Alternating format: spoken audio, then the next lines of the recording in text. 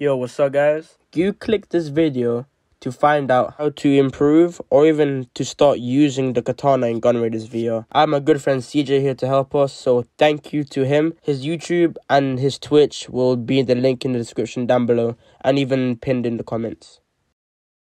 If you have any questions, just comment down below and I will get right into it and I'll try my best to respond to your questions. Also, let me know in the comments, what other weapons do you want a guide on? So, as a newer player, how would they try and learn how to use the katana? So the best place to start with the katana, it's really simple. This is the first thing I tell almost everyone. It's katana in one hand, the wall in the other. It doesn't matter what wall you're facing, what you're doing.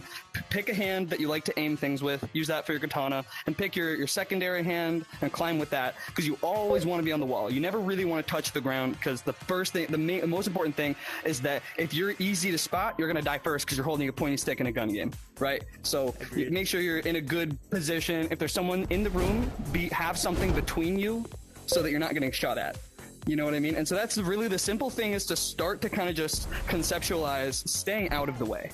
Staying out of the way is a good place to start. And then, of course, work on your headshots and get in close. But that's the really basic default is you want to, A, be able to hit your shots, and B, you want to be able to move to stay out of the way. Because ultimately, it's not a very high damage weapon unless you get two hands or a headshot or slash. But if you're still working on getting slash, even just hitting them a couple times usually will work. So aim for the head. Use two hands when you can, but don't forfeit your speed for two hands. Add two hands once you already have your speed. Slash ability when they get kills with it. Good. Yeah, okay, so that's really important. Slash and Spirit both are the most important thing to know how to use after you've gotten the basic mechanics down. Slash will increase your damage and will make it so you can get a one-handed headshot, which is very important. Using Slash with one-handed headshot, it'll fill about maybe a fifth of the bar, or a fourth, probably maybe an eighth to a fifth of the bar it'll fill. I'm not exactly sure. Spirit heals, and Slash you just change it with the Alt button, which is Y or B depending on what hand. Slash will increase your damage exponentially, and Spirit will heal you roughly as fast as the Uzis can damage you from a distance. If they're up close, even the Uzis will still out damage you.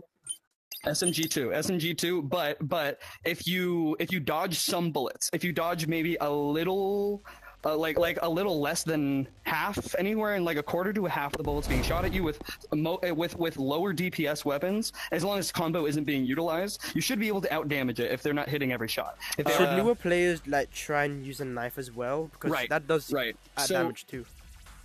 It definitely adds damage. So what you're doing is you end up sacrificing speed for DPS. And the thing about the katana is, done well, even with one hand or two hand without the knife, you should be getting insta kills, because that's what you base. If you get in close enough and you don't get that insta kill, you're probably dead anyways. So what you want to do is get your kill as quickly as possible, and the knife ends up slowing you down. And there's a big reason for this. It does technically add a small, I think it adds 0.1 to your speed. The katana goes at 1.4 times base speed. The knife is 1.5 times base speed. So when you use them both, it should be 1.5. It's either that or 1.4. I don't remember what it is when both. But what you do, the problem here is that you're not able to climb. And even if you do break it out last second, to attack, you're just adding more time between your movement and your attacking. You want to make offense, which is your attacking, and defense, which is your movement, one fluid motion. What would be like a few tips for people who wants to be just as good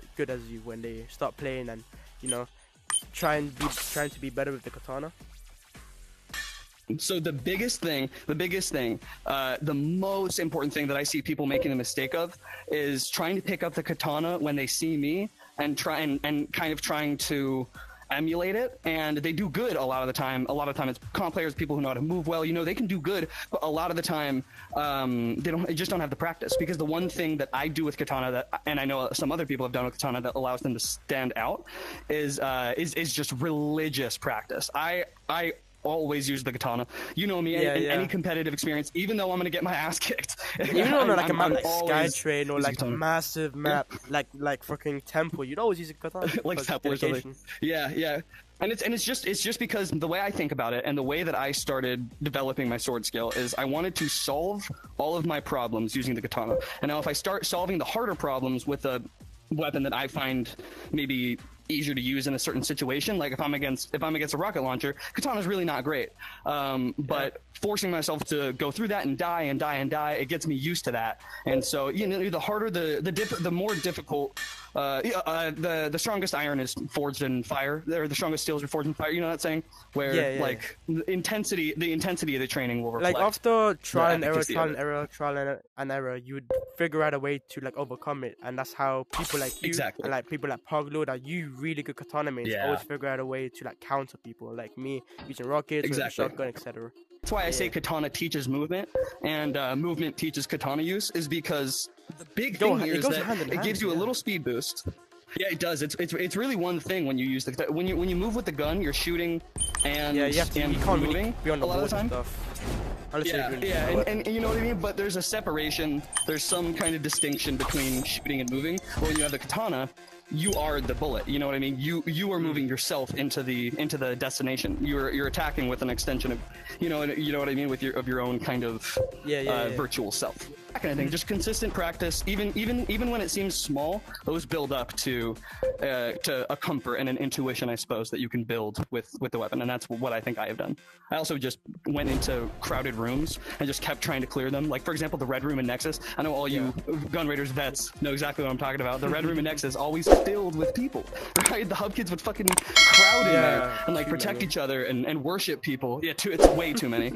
There would be like 10 of them in there at one time. And so what I was doing, even with overshields, I was trying to get in there with katana and clear them out. And obviously I'm dying over and over again, because if I get one kill, you don't get the overshield, and then there's a sea of overshields. You know, so you just keep dying. But that's how I learned to kill streak, is just to keep bouncing around and moving without immediately dying. Obviously I still get shot, I still die, but the reason I can last a little bit longer with the katana than a lot of people, that allows me to get that kill and allows me to keep the momentum up, is because I got used to just, dashing, knowing when I'm going to get the kill.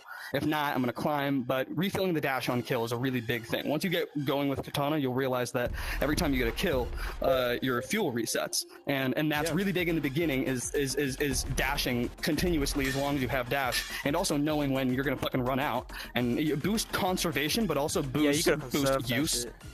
Yeah, you really got to conserve it, for sure. There's one tip that I think will help a lot of katana mains, even ones that are more experienced. This is one that I explain to most people that ask me about katana. Dashing into a wall takes up a fraction of your boost. I can just keep dashing. This is something that a lot of people know, but nobody really uses. And this is how I bounce between walls a lot of the time, is just like I'm adding a little boost of speed to it, which makes me a little harder to hit, and it's also just in the direction that I'm facing. And you can just really keep boosting. Yeah, there's a sniper at the end of a hallway up here, and you got to cross that distance, right? Then what you're gonna do, if there's someone sitting right here with a sniper, what you're gonna do is you're not gonna go straight forward, because they're sniping, so they'll just gun you down as soon as you get there. So what you're gonna do is you're gonna use that to bounce back and forth, even move back and down a little bit so you have a confident opening. You're dodging bullets while you're closing the distance. But you're not dodging the bullets, you're dodging where you think they're gonna shoot it. So you know that it's gonna take them some time to track you down. So you get to where they think you're going to be. Too. They'll run out of ammo eventually, where you can get the kill. Exactly. If you can just boost enough to at least get hit in the limb once, maybe miss a couple shots, another limb shot, then you have a good 50 health. You didn't dodge all the bullets, but you messed with their aim enough to make it so you lasted long enough. So now they have to replace the bullet. It's easy. You count to 5, and that's how many bullets they have. And if not, by then you just watch for when they stop shooting. They're going to take a second to reload, and a lot of people can reload really quick. I have a really quick reload, and I don't even use it. You know what I mean?